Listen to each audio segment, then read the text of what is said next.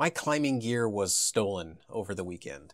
My shoes, my chalk bag, basically everything I use nearly every day to climb. There's one thing they didn't steal, which I am thankful for, and I'll talk a little bit about that at the end of the video. Stay tuned for that, I guess. Climbing makes me really happy. In fact, it's one of the only things in my life that will make me happy consistently, always. Even when I have a bad day at the climbing gym, the day as a whole is made better by climbing. And recently, all of that was taken from me, and I'm a little bit shook by it, I will say. Now, this video will probably just be me trying to come to terms with this violation. It might be very boring for you, but hopefully, if anything, you'll feel closer to a fellow climber, unity, or something like that. Last week was already a bad week.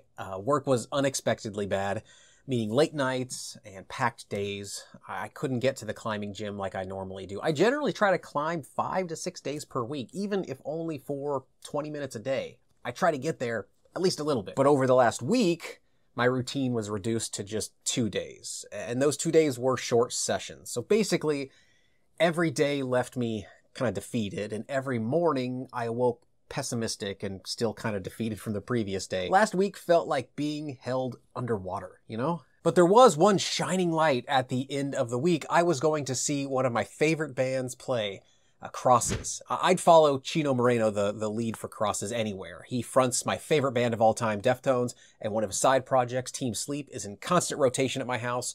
So this weekend concert was to be the flicker of energy that I would need to feed the rest of my week and prime me for Monday morning. And the concert was great, very great. Unfortunately, I couldn't keep out thoughts of my crappy work week, so the entire show was tainted a bit with reminders of what I'm surely going to walk back into on Monday. But when viewed in isolation, the concert was amazing. Genuinely one of the best shows I've ever seen. Now, for better and for worse, I'm a big believer in associated memories like this. Events can become entangled in our memories, making them relate to one another in ways both positive and negative. A positive entanglement example, when I go on vacation, I tend to play just a single video game during that entire vacation. Then later, when I play that game again, I think of the vacation. It's a way to sort of allow me to vacation again, in a way. But this entanglement idea can be bad. Now, when I listen to Crosses, I'll probably think of crappy work experiences. Now, time will untangle those memories, but it will take a while, I think. So what does all this have to do with climbing? Well, following the Crosses show, I walked back to my car. It was a long walk in the dark through downtown Kansas City. And when I arrived at my car, I discovered that the rear window had been smashed in. And what did the thieves take? My climbing gear.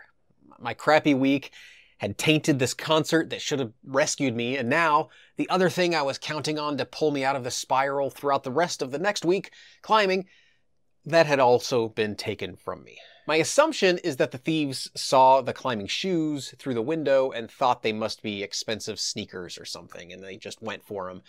Unbeknownst to them, climbing shoes aren't easily resellable. Feet sizes and shapes are so unique that finding a buyer for used climbing shoes isn't easy. My shoes probably ended up in a nearby ditch when the thieves realized that they'd stolen unsellable goods. They're probably covered in mud and sewage runoff as I speak right now. That's sad. So these thieves literally stole happiness from me, and they did so without any way to benefit themselves. They won't make any money from that theft. What they did was they just stole my entire climbing caddy. They grabbed the caddy and ran with it. So in addition to the 2 pair of shoes that I had clipped to that caddy, they also stole a chalk bag, carabiners, a sandbar tool, a laser pointer, a cell phone tripod, a mini fan, and 2 hold brushes. Altogether, they stole gear that will cost me about $500 to replace. And to them, it's worthless. But to me, it was happiness. I can't climb anymore. So what do I do now? I spoke with my insurance company. I might get the window repair paid for, which is great. But the climbing gear is most likely below my deductible, so I'm going to have to repurchase all of the $500 worth of gear.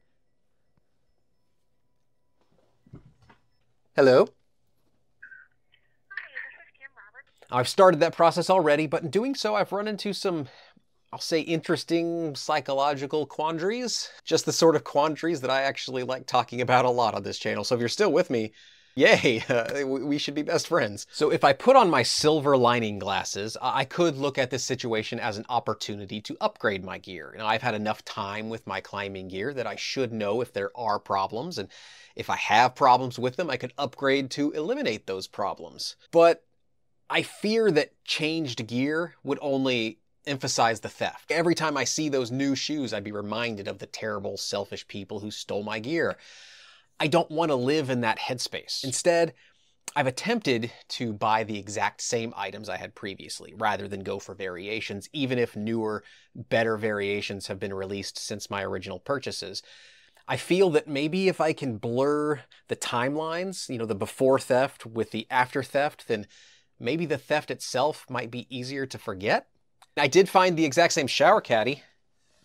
So, you know, step one, I guess, taken care of. You'd be surprised at how hard it is to find a shower caddy that would do exactly what I had built the previous one to do. These holes were the perfect sizes for the little elastic strap, and the length, perfect size for shoes, and this little part here, perfect width for clipping on a carabiner and hanging things. It's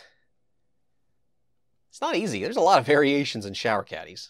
But the unfortunate truth is that every time I grab my climbing caddy, I will be reminded of the theft. Every time I put on my shoes or chalk up my hands, I'll be reminded of the awful week at work that corrupted a favorite band, that robbed me of my happiness. Where before climbing would fill me with joy, now I'm a little worried that there isn't room for joy anymore. You know, I'm worried I'll never love climbing again. Now, I think with time that worry will go away, for sure.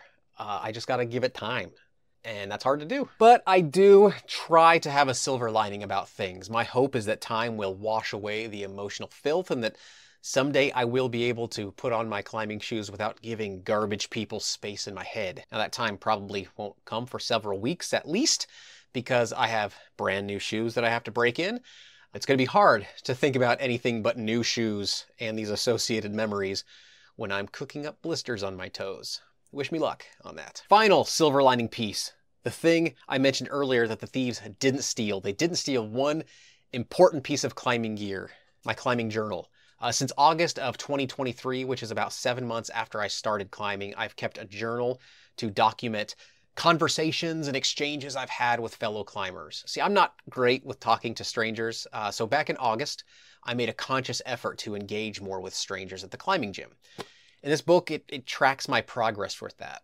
I've titled the journal Sendship. Pretty good, huh? And had I lost this, I'd be probably in a much worse place. And maybe one day I'll do a full video on this journal and what types of things I document. Let me know if you'd be interested in that. And above all, thank you so much for enduring this weird little emotional release session. I'm not smart enough to call this therapy. I don't know what really constitutes therapy, but it feels like this video maybe is some sort of therapy. Talking out loud about the thing that I had been through hopefully makes that thing have a little less control over me now that I've actually defined it and made it real, made it almost tangible, if words can be tangible. I don't know, I'm rambling now. Thank you so much for listening to me. I really, really do appreciate it.